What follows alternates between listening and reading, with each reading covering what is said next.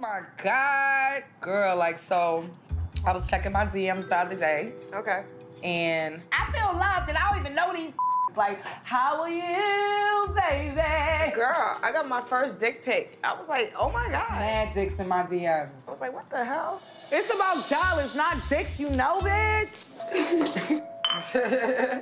Hey, Elsa. Caesar's coming over to tell me about his meeting with my son, Genesis, and I just been really trying to keep myself busy just because I don't know, I'm scared. Hey, brother, how you doing? You still intact? And try to put you in a headlock or nothing? Put who in the headlock? Ever since I met up with Genesis, I've been thinking about how I'm gonna tell Sky. I'm kinda nervous on how she's gonna react, so I gotta choose my words carefully. So tell me, how did it go with Genesis? I'm ready. You sure you ready for this? I don't know. All right. Well...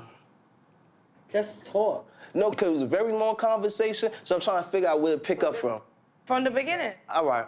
From talking to this little you don't even understand how similar y'all are. When he took his glasses off, I'm like, I feel like I'm talking to your mother. You niggas got the same shape, hair, like, y'all too much alike. Even the that you would get ticked off of, he gets ticked off. Just get to the point. Give me the meat. We talked, told me a little bit, you know what I mean, what he was going through. Our conversation was all over the place, sis. I'm not gonna tell you no lie. It's like, he got anger in him. Like, what was he saying? Like, why was... Honestly,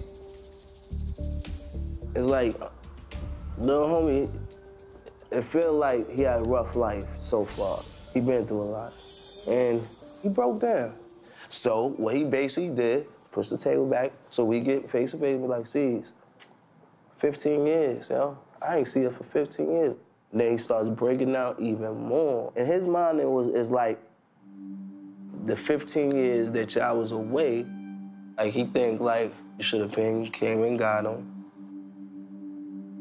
He honestly feels like, I hate to say that because I know it ain't true, but he feel like he don't give a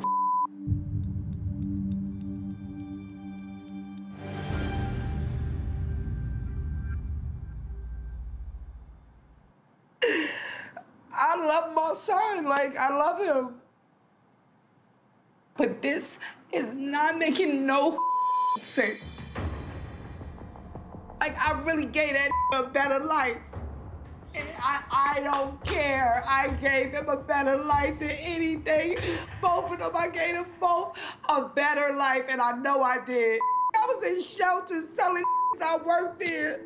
Like, I know what the I did, and I know why I did it. Like... I know what you're saying right now, but, sis, he's basically saying, like, he